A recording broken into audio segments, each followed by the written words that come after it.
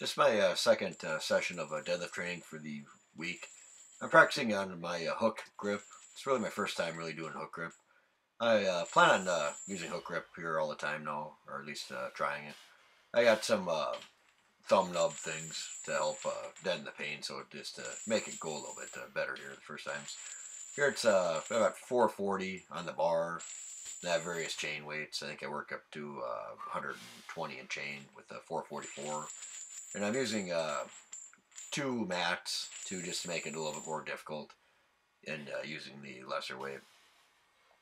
And then I did kind of kept the volume to a minimum because, like I said, it's my second deadlift training session. And this was all done after squatting with my new transformer bar, which, by the way, is very nice bar. I'd suggest getting one if you have the ability to do that. They're expensive. They're like $600, but they're well worth money. Anyways, then I switched over to kind of like an axle dead, just kind of working my grip a little bit more. And then they're a wide grip, and I think there's about 250 on the bar there. It's I really like those. They really kind of, like I said, they work your grip a lot, and it's a little bit thicker bar, so it keeps the weight away from your legs. Hard to do.